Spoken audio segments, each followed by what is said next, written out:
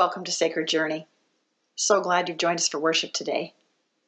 Today we're going to look at the story of Noah. As we center our hearts and minds and prepare ourselves to worship together, we think about all the rain that comes down sometimes, those black clouds that come into our lives, and we remember Noah. And we remember how God came to Noah in a close encounter in the promise of the rainbow. Today we are so fortunate to have Twin Cities District Superintendent Dan Johnson. He will be our storyteller today. He's a great storyteller, and I know you're going to be inspired, comforted, challenged. You'll be changed, and so will I. So let us center ourselves now and begin our worship together. Welcome.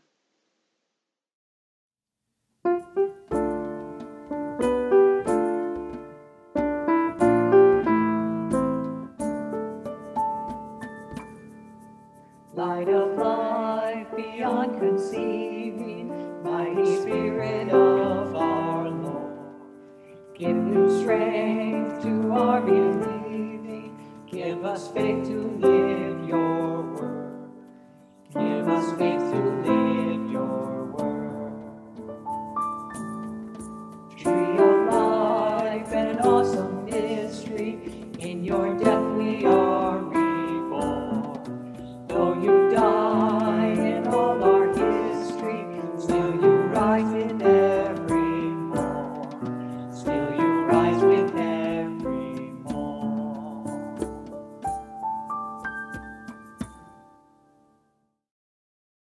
This is a poem called Nicky Rosa by Nikki Giovanni. Childhood remembrances are always a drag if you're Black. You always remember things like living in Woodlawn with no inside toilet. And if you become famous or something, you never talk about how happy you were to have your mother to yourself and how good the water felt when you got your bath from one of those big tubs that folk in Chicago barbecue in. And sometimes when you talk about home, it never gets across how much you understood their feelings as the whole family attended meetings about Hollydale. And even though you remember, your biographers never understand your father's pain as he sells his stock and another dream goes. And though you're poor, it isn't poverty that concerns you. And though they fought a lot, it isn't your father's drinking that makes any difference, but only that everyone is together and you and your sister have happy birthdays and very good Christmases. And I really hope no white person ever has cause to write about me, because they never understand that Black love is Black wealth. And they'll probably talk about my hard childhood and never understand that all the while I was happy.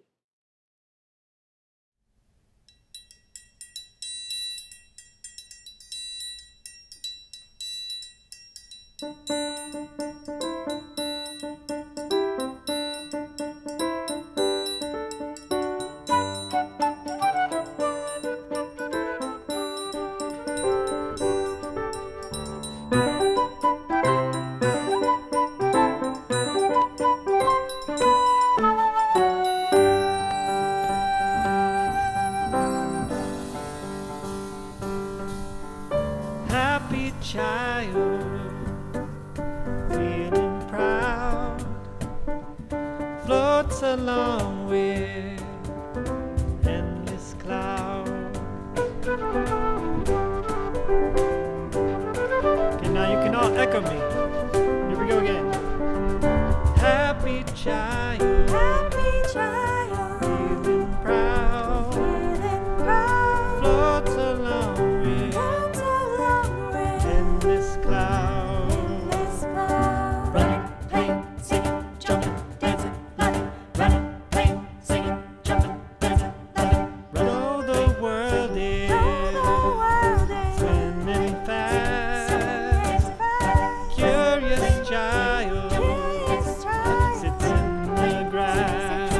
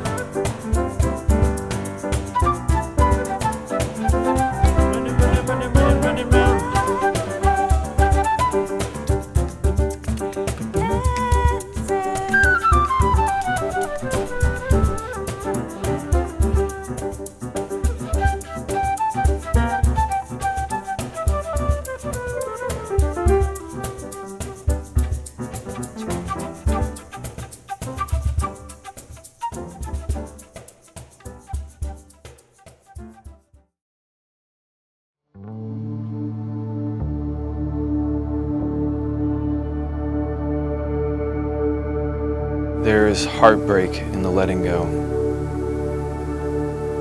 turning our face from the place of our birth, but not wanting to forsake life in the land of Eden for a land stained with blood, haunted by the cries of a field where we've done violence to one another. We've wandered so far from that country of origin, marking ourselves with this burden, yet protected and provided, repeating in mantra, even though I walk through the deepest, darkest valley, I fear no evil. When we can't look any deeper, when there is none who can peer into those inner parts, or we dare not look, our hearts are anointed and preserved to not be of want, to eat from the fruit of light and not from darkness, to walk on paths of righteousness again. I've brought sacrifices to the altar, holding on to the very thing I was there to give up, clutching even to pain. Sometimes that's all you have to hold on to. And giving up of your image is just something too great to ask. Keeping your feet stuck in the ground, preventing you from moving forward. Right when I thought I had vision, and I was claiming to see, my blindness just completely returned. It's another taste of the fruit of good and evil. This veil of darkness that just fell over me.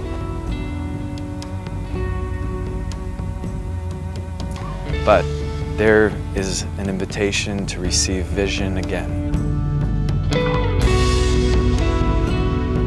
Blind eyes made open in the dirt, in the mud, the pools of Siloam that wash over us, allowing us to move forward from the ashes of the altar to the place of our promise.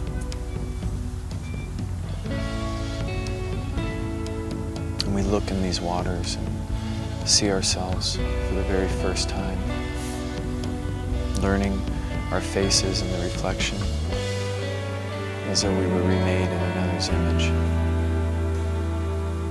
When we run away, goodness and mercy pursue us with tenacious love, the kind that travels distant lands to meet us right here in this place that we're at, putting together the pieces of our life to make us one again.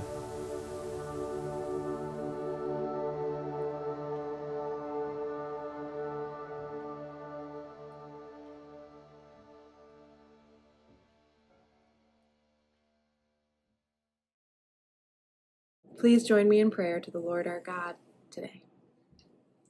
God of covenant and cosmos, you have woven an intricate tapestry called life and called it good. Yet creation groans today, waiting for humanity to reject consumption that harms the planet and embrace care that heals. So give us wisdom to appreciate what we did not create. Open our hearts to feel the intimate relationship that you have with all creation, and guide us with your Spirit that we might not only be pilgrims on the earth, but pilgrims with the earth, journeying home to your heart. Amen.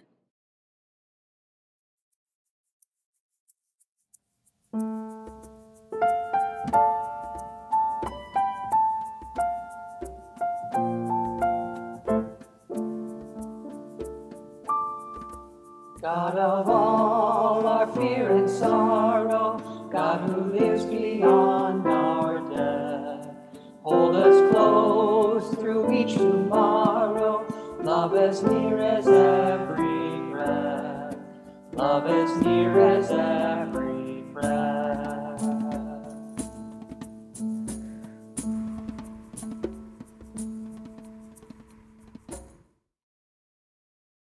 A message today from the book of Genesis, God's promise to Noah. Then God spoke to Noah and his sons. I'm setting up my covenant with you, including your children who will come after you, along with everything alive around you. Birds, farm animals, wild animals that came out of the ship with you. I'm setting up my covenant with you that never again will everything living be destroyed by flood waters. No, never again will a flood destroy the earth. God continued, "This is a sign of the covenant I am making between me and you and everything living around you and everyone living after you. I'm putting my rainbow in the clouds, a sign of the covenant between me and the earth. From now on, when I form a cloud over the earth and the rainbow appears in the cloud, I'll remember my covenant between me and you and everything living, that never again will flood waters destroy all life. When the rainbow appears in the cloud, I will see it and remember the eternal covenant between God and everything living, every last living creature on earth." And God said, "This is the sign of the covenant that I set up between me and everything living on earth." The word of God for the people of God. Thanks be to God.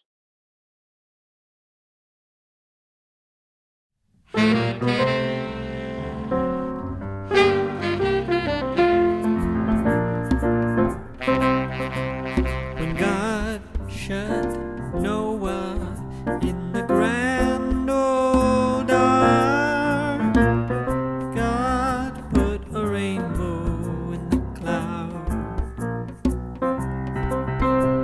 When thunder rolled and the sky was dark, God put a rainbow in the cloud.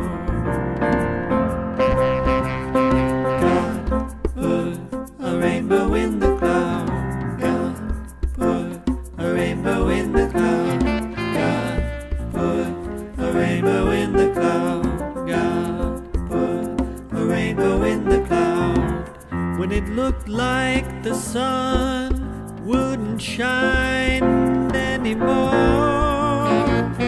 God put a rainbow in the sky. Way down yonder in Egypt's sand, God put a rainbow in the cloud, just to lead his children to their promised land. God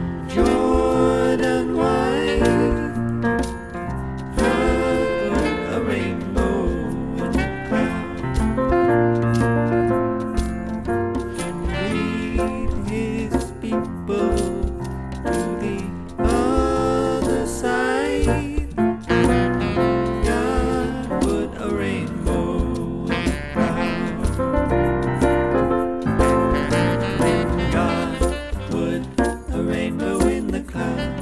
God put a rainbow in the cloud. God put a rainbow in the cloud. God put a rainbow in the cloud. When it looked like the sun wouldn't shine anymore, God put a rainbow in the cloud. When it looked like the sun wouldn't shine anymore, God put a rainbow in the sky.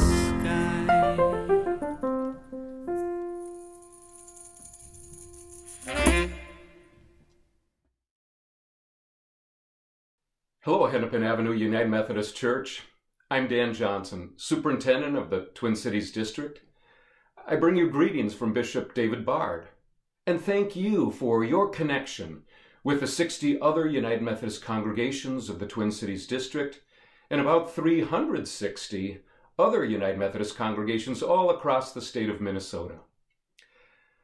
On this first Sunday in Lent, we begin a series entitled Close Encounters with God. I trust that this season of repentance and renewal will be truly meaningful as you reflect on the variety of ways you encounter the God of creation, the Christ of redemption, and the Spirit of transformation on the road to Easter.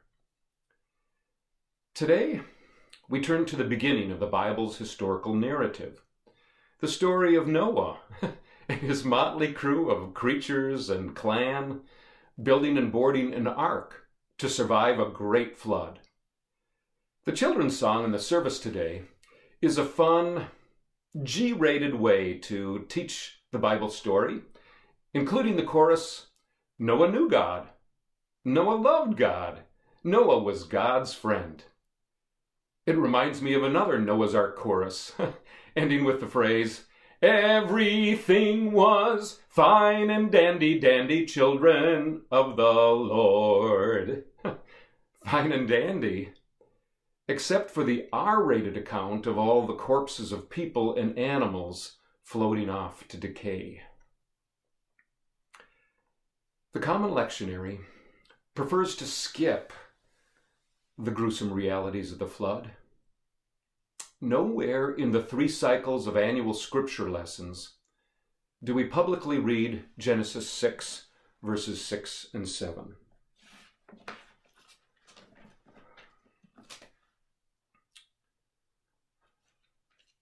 The Lord regretted making human beings on the earth and was heartbroken. So the Lord said, I will wipe off of the land the human race that I've created, from human beings to livestock, to the crawling things, to the birds in the skies, because I regret I ever made them. And then after the floodwaters rose for 40 days, we also often refrain from reading Genesis 7:23. God wiped away every living thing that was on the fertile land, from human beings to livestock to crawling things to birds in the sky. They were wiped off the earth. Only Noah and those with him in the ark were left. It feels like a cover-up, like we'd prefer to ignore the hard parts of Scripture. We'd like to get God off the hook for the first part of the Noah story. Some archaeologists say the flood had minimal impact, that it was local and not global. Some anthropologists claim the story was copied from other cultures' creation myths. Others move quickly past the death and destruction to focus more on the joyful repopulating of the earth. But no matter how we might spin it, the flood is in the Bible. Our founder of the Methodist movement, John Wesley, also struggled with this story. Ultimately, he came down to this interpretation, that through the flood, God shows what God could do in wrath, destroy. God shows what God can do in mercy, save. And God shows what God will do in truth, covenant. In fact, in the 10 verses of our scripture passage for today, from Genesis chapter 9, the word covenant appears 7 times. 7 times, rehearsing the promise to never again wield wrath and destroy. 7 times, rehearsing the promise to again and always offer mercy and save. 7 times, rehearsing the promise to act truthfully and purposefully for mutual care of people and planet. The sign of this everlasting covenant is revealed in our scripture for today. The translation of the Hebrew word in Genesis chapter 9, verse 13, isn't actually rainbow, it's literally just bow, as in bow and arrow. Yes, there was terrible destruction on the earth. From the perspective of the ancients, God had taken a deadly aim and exterminated every living thing apart from what was in the ark. But now in Genesis, the new understanding of God is that the bow set in the clouds is actually pointing in the opposite direction. It's bowed away from the earth. God's covenant is not to be a judgmental weapon to threaten the world. The bow in the clouds is also a beautiful spiritual image. Rainbows appear after storms, as the light from the sun hits the water droplets in the air and breaks into a consistent spectrum of colors. A mist may still be falling, but we know when we see the rainbow that no matter how fierce the storm may have been, it's over. We rest in this consistent assurance that the storms of our life will wane, both literally and figuratively. Last summer, during the 3rd week of July, I took 3 of my grandchildren for their very first canoe trip to the Boundary Waters Canoe Area Wilderness with my daughter and son-in-law. We enjoyed a fairly leisurely 5 days and 4 nights paddling and portaging through Sawbill, Smoke, and Burnt Lakes. I've taken dozens of such trips through the years, but it's always a thrill for me to go with first-timers. Eyes and ears are wide open to the glory of God's creation. Hearts and minds are uncluttered by the trappings of daily life. It was a great first trip, and my grandkids were exposed in short time periods to a full range of summer weather. Chilly and hot, sunshine and rain, wind and calm, bright and dark. We witnessed the fullness of a rainbow unblocked by cityscape after of rain, and marveled at the vastness of the night sky without any light pollution. The kids were thrilled to see their first shooting stars as the August Perseid meteor shower was just getting going. I taught them how to find the Big Dipper, and how the 2 outer stars point to the North Star at the end of the handle of the Little Dipper. We talked about how the North Star remains fixed in the northern sky, and how all the other constellations rotate around it, making it a long-standing guide for navigation and, for some birds, migration. It was a memorable BWCA trip. I know not many granddads ever get such an opportunity. But I also mourn that it was the first and last trip with my dear granddaughter Lauren, who died unexpectedly just 6 weeks later at the age of 13.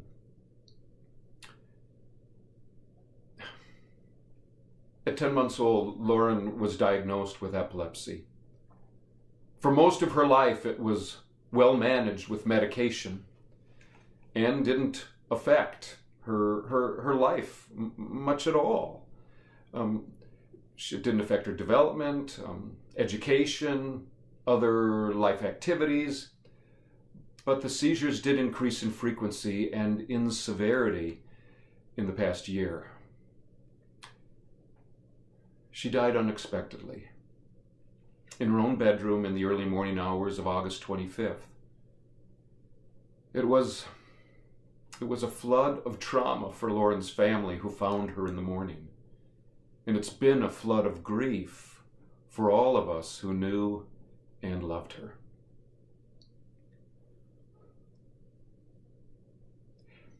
At times like these, a rainbow becomes our North Star.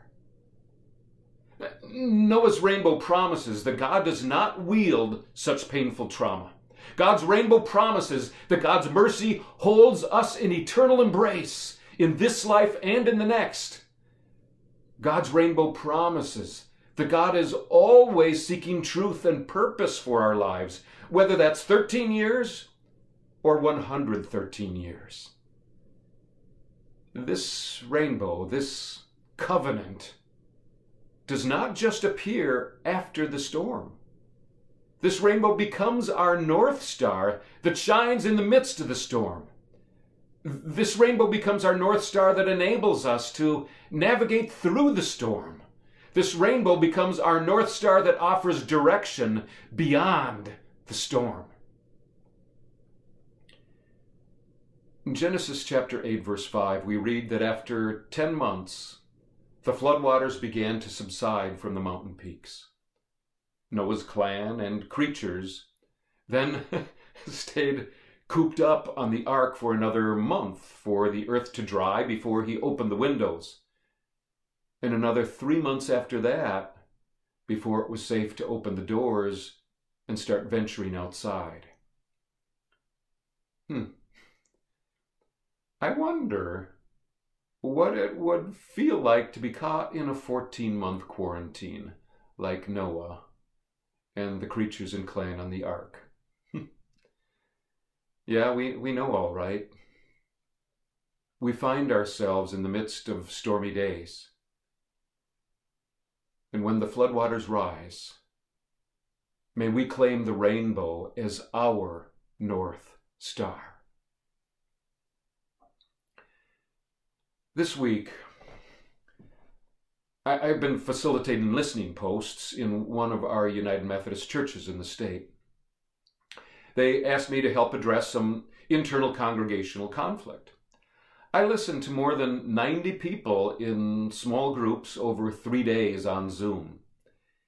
In every session, I heard a repeated and underlying theme of grief. Personal losses of loved ones.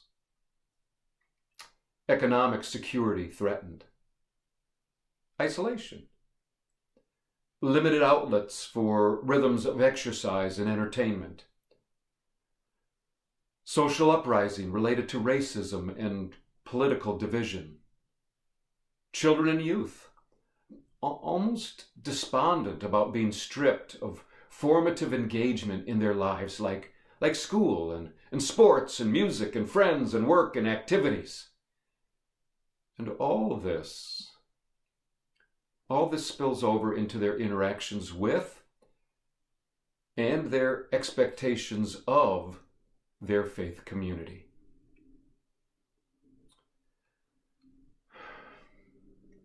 Hennepin Church,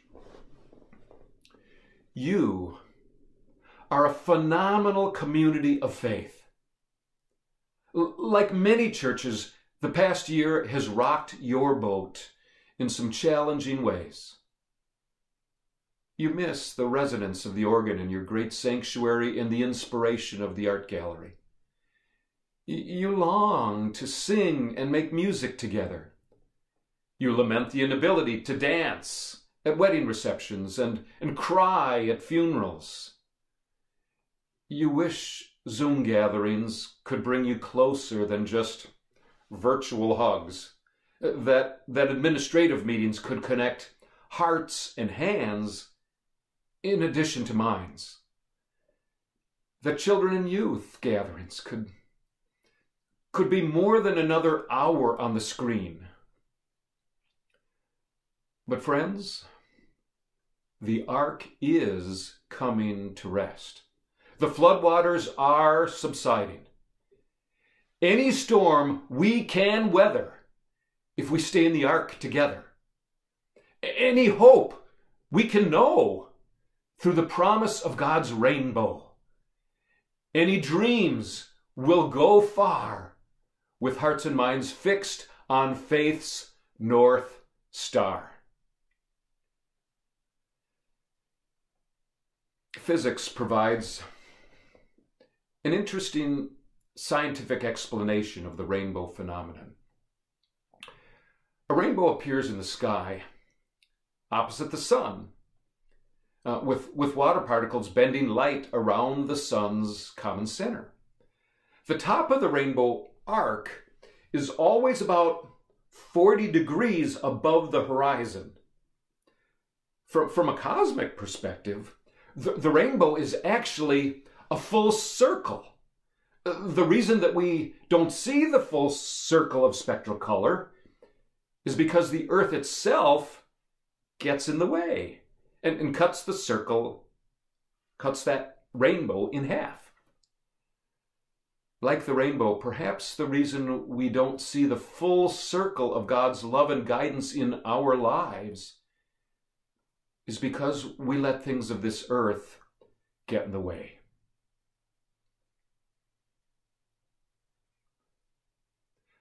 Like the rainbow, may the coming 40 days of Lent keep us attentive to the close encounters with God that are always placed before us. George Matheson was a famous Scottish scholar and hymn writer. He had a hard life in many ways. He sometimes found himself alone and isolated, in part because he was almost completely blind by the time he was 20 years old. But in the midst of his varied trials, his faith was both a rainbow promise and a North Star guide. One of his hymns, number 480 in our United Methodist hymnal, is "O Love That Will Not Let Us Go." May the third verse of that hymn be a closing prayer for our meditation today.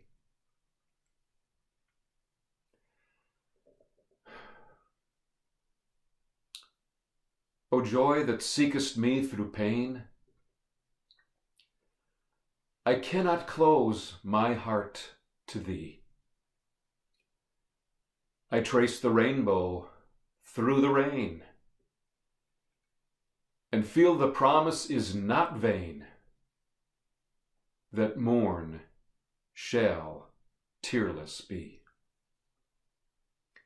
Amen and amen. Thank you, Dan. It's wonderful to remember the promises of God. And now, let us share the peace with one another, with those who you are worshiping with this morning, or with those that you were thinking about. Text them now or email them so that you may share the peace of Christ with one another. The peace of God be with you and also with you. It is good to pray for one another. There are those who have asked for your prayers, and they're listed in the chat now. And they're also in the bulletin that you can download from our website. Let us begin our time of prayer in silence as we open up our hearts to God, so God may fill us with hope. Let us pray.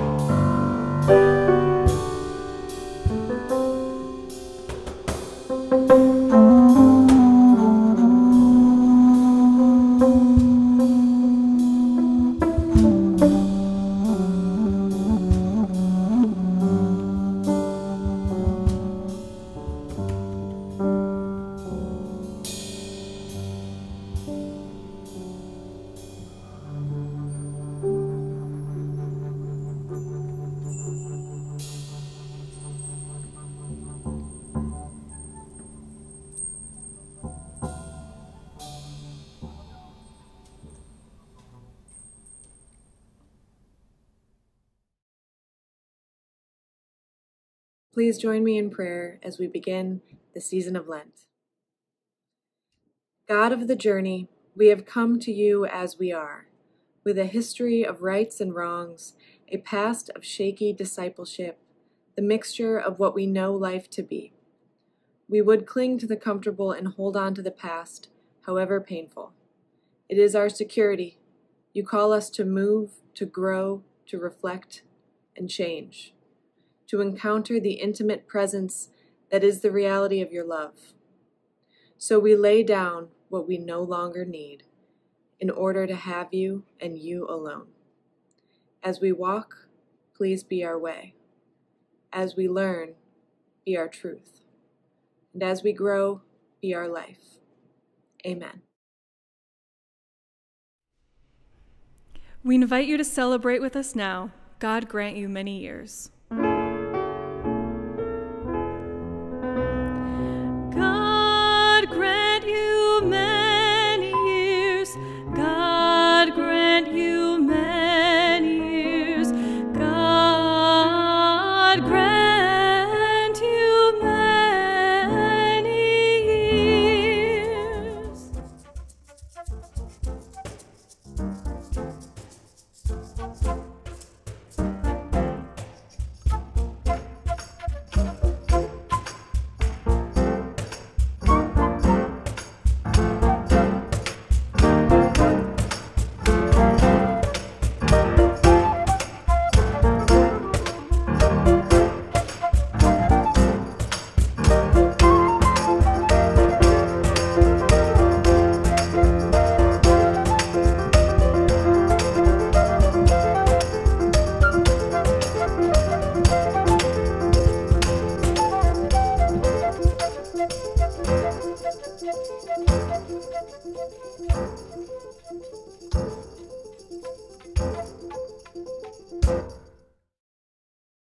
Isn't it great that we can do life together? Isn't it great that we don't have to do life alone? Have you tried Close Encounters linked through Lent? Every day during Lent, small groups are meeting for 45 minutes for connection, conversation, inspiration, and encouragement. The groups meet at different times each day, so check out our website for the full details and the Zoom links. This is our final week to complete our congregational survey, The Road to Reopening. We're not ready to reopen to in-person worship yet, but we're making plans for the future, so we need your input. So please fill out that survey and turn it in by February 28th.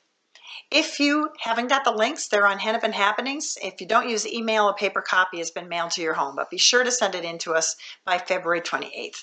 Next Sunday, Bishop David Bard, Interim Bishop of the Minnesota Annual Conference of the United Methodist Church, will be our guest preacher in both worship services. He's going to be great. I've known Bishop Bard for so many years. He's funny, he's inspiring, and I know you're going to be touched. So make sure you mark it on your calendar and invite your friends.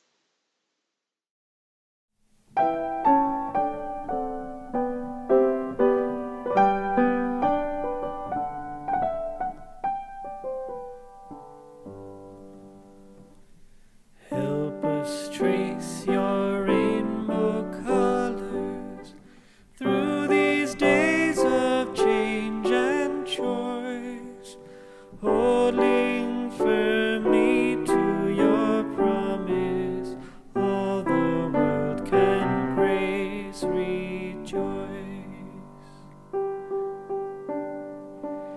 In a world of contradictions, let your justice change our ways. Then with mercy, fire, compassion, let no bias mar our praise.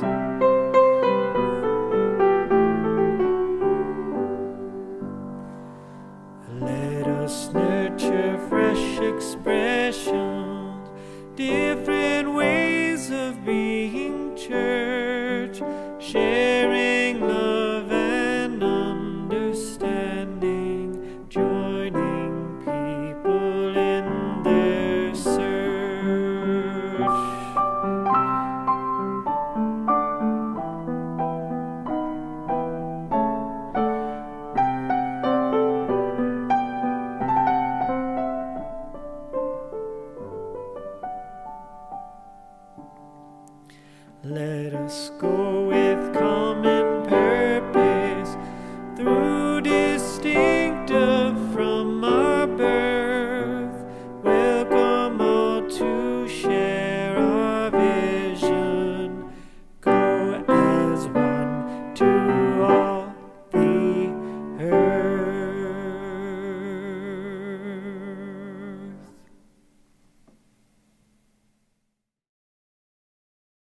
was good to worship with you today at Sacred Journey.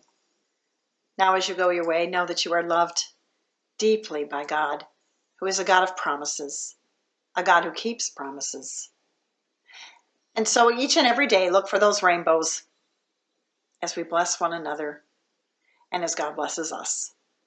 All men, all women, all children, all animals, all creation. All.